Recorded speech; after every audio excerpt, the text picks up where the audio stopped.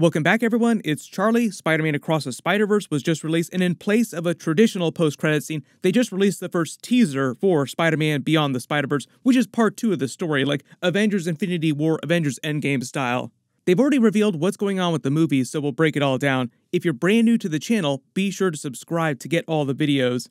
And careful for spoilers for Beyond the Spider-Verse. If you haven't seen the movie yet, we need to talk about everything that happens, just because it does set up directly what's happening at the beginning of Beyond the Spider-Verse. But at the end of the movie, Miles Morales uses what they're calling the Get Home device, which is a version of the Master Weaver from the Spider-Verse comics and the Madam Web character put together, basically, to get back to his universe. But it detects the DNA of the spider that bit him from Earth-42, which apparently mutated his body, so now he has part Earth-42 DNA, and sends him there instead.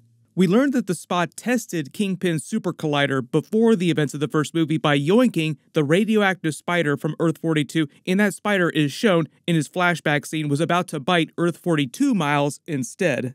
They explained that there was never supposed to be a Peter Parker Spider-Man to have existed on Earth-42. Earth-42 Miles was always supposed to be the one and only Spider-Man of that Earth. And because the spider bit Ultimate Miles Morales instead turning him into a version of Spider-Man, it prevented any Earth-42 Spider-Man from existing, which turned that into more of a Back to the Future 2 version of itself, like super dark version, evil corporations take over. Although you could call that a version of our Earth too, like evil corporations are all over the place. But on Earth-42 in the movie, chiefly among them, the Sinister Six cartel, which J. Jonah Jameson on that Earth is yelling about. He's talking about a curfew that's happening because they're having a turf war.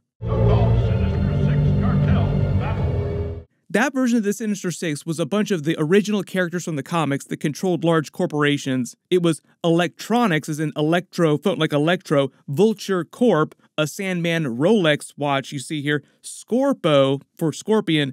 Dr. Octopus's company was just called Oct-8, and RR for Rhino Casinos. More on them in a second, because I do think that they will figure into the plot of Beyond the Spider-Verse. But ultimately, these events led to the death of Earth-42 Miles Morales' father instead of his uncle Aaron Davis, the original version of the Prowler on that Earth. And as a result, Earth-42 Miles goes dark and becomes the next version of the Prowler, because his uncle Aaron Davis is a little bit darker, part of the idea being that his father wasn't there to lead him down a better path than his uncle did. So when Ultimate Miles Morales is captured by them at the end of the movie, it's meant to be a dark twist on Miles meeting Peter B. Parker in the first movie, tying him up to the punching bag. And even though it seems like his pleas with Earth-42 Miles are falling on deaf ears, and he'll try to revenge kill Miles, blaming him for the death of his father, just like Peter B. Parker escaped, I think they'll have a twist on that, where it seems like Miles is about to escape using his Spider Sting Shocker ability. Right as the movie's about to end in that final scene with him, you see his finger reaching down to the chains with it charging up, getting ready to escape. While this is happening, Gwen assembles her own team, paying off her line from earlier at the movie at the beginning about never finding the right band to be in. The team is meant to be the right band here. It's everyone from the first movie in addition to Spider-Punk, who's come back, Spider-Man India, and Spider-Bite, who all end the movie entering the portal to Earth-42 to rescue Miles. So Beyond the Spider-Verse is meant to pick up immediately after these moments, like literally right as he's escaping the punching bag. This Miles versus Earth-42 Miles, and I'd say he's going to fight Aaron Davis too, this version of Aaron Davis, but I think the whole vibe of that scene of him hanging him up on the punching bag was just preparing him for Miles so that Miles could get his revenge for the death of his father. Like he chuckles, I'm not the Prowler because Miles is now, and this is his turn to get revenge. Ultimate Miles Morales had just put the rest of the pieces together for them, like he explains everything that happened, like I'm from another Earth, this spider bit me, it was supposed to bite someone else on this Earth, and Earth-42 Miles is putting the pieces together in his head like, oh, it's your fault, you're the person who took this from my Earth, you're the reason my father is dead. Even though it was the Spot who was responsible for all that, Miles gets blamed for pretty much everything in the movie by every different character. Like Spider-Man 2099 blames him for everything, the Spot blames him for everything, even though technically this is all the Spot's fault. Their fight will probably end in some kind of draw or them almost killing Miles. Like Earth-42 Miles is supposed to be just as capable as Spider-Man Miles, so they're meant to be relatively evenly matched, but he's also facing Aaron Davis Prowler here too. So early theory, Miles barely fights them to a standstill long enough for Spider-Gwen and her team to reach him and save him. You can let me know in the comments, though, if you think that Ultimate Miles will find a way to help Earth-42 Miles, and he'll eventually decide to become a hero and fight his Earth's version of the Sinister Six in the form of that cartel. That would be the more hopeful ending, and I think that's what they want to go with at the end of Beyond the Spider-Verse, at least for Earth 42 Miles. That was what his whole speech was with his version of Aaron Davis, like, my uncle became the Prowler, but he wanted to be good, but he never thought that he could be good. You can totally be that person too. So I think he's going to give that same speech to Earth 42 Miles, like, there's goodness inside you, you can be a good person. So that Earth 42 will eventually get the hero that it was meant to have. It'll just be a version of the Prowler who's turned good because he won't have the spider bite. Sort of the same way that he inspired Peter B. Parker at the end of the first movie, where he went back to his Earth 616, married his version of Mary Jane, and they had Mayday Parker. Like, everything on his Earth was terrible until the end of the movie. Miles inspired him, he went back and he made his Earth better. Spider-Gwen's team will be way more focused on stopping the Spot and saving Miles' father. You can let me know if you think the Spot will wind up killing one of his parents or if they'll make it in time to save both of them. They really want you to wonder if one of them is going to survive. But here's the thing about the Spot. I think the reason why they kept hyping up the evolution of Miles' Spider Stinger shock ability is to show that he can drain the Spot's dark matter energy just like he drains other types of energy. It'll just mess Miles up big time, absorbing all that dark matter.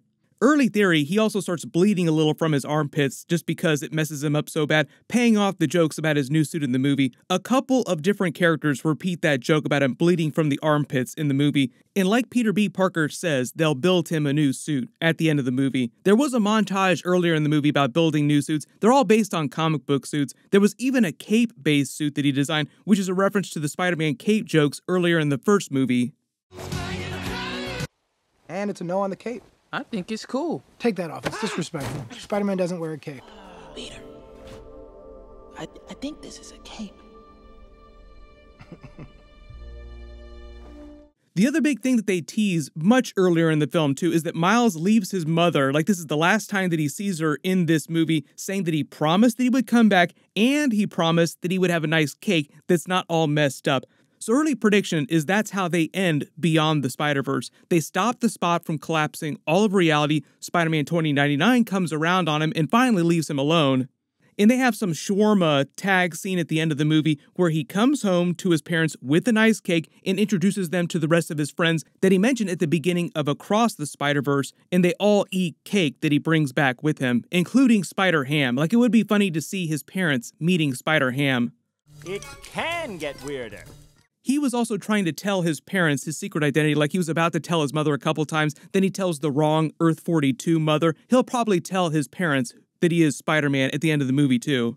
The other thing about the Spot in Beyond the Spider-Verse is that he's doing all this, like, collapsing reality because he thinks that Miles was responsible for everything, or he at least blames him for everything that happened, and he thinks that Miles doesn't take him seriously. Miles sounds like he's going to try and talk him down a little bit, in addition to depowering him with his Stinger ability, but instead of locking him up for the rest of all time like a normal supervillain, early theory is that Miles wins him over so he chills out and eventually tries to help them and just uses power his brains for good in the future. During the comics, the Spot was both a villain and a hero, so I think they're just playing on that same idea, like he could go either way. They'll end things in a more hopeful way, and the Spot will actually start doing some good. And because there were so many live-action crossovers in Across the Spider-Verse, I think the idea is they want to set some of these characters up for Secret Wars Avengers 6 crossover. There were a lot of smaller crossovers with Tom Holland's Spider-Man during the movie, like Doctor Strange, The Events of Spider-Man No Way Home, The Nerd on Earth 19999. There were the Tobey Maguire Spider-Man, Andrew Garfield Spider-Man scenes. They were kind of crossover scenes, but expect bigger crossovers, bigger live-action cameo scenes, like actual cameo scenes. Part of the idea, I think, is that during Across the Spider-Verse, one of the reasons why you didn't see bigger cameo scenes from all three of those versions of Spider-Man live action is because they would not have been cool with what Spider-Man 2099 was doing with Miles Morales. Let me know in the comments, though, what kind of big crossovers you want to see, like bigger crossovers with live action stuff in Spider-Man Beyond the Spider-Verse. We'll start getting more trailers for Beyond the Spider-Verse soon. Of course, I'll do videos for everything. Everyone click here to learn how Loki Season 2 is connected to Spider-Verse with all the multiverse stuff, and click here for my full breakdown of the movie with all the Easter eggs. There's so many things in this movie. Thank you so much for watching. Everyone stay safe, and I'll see you guys in the next one.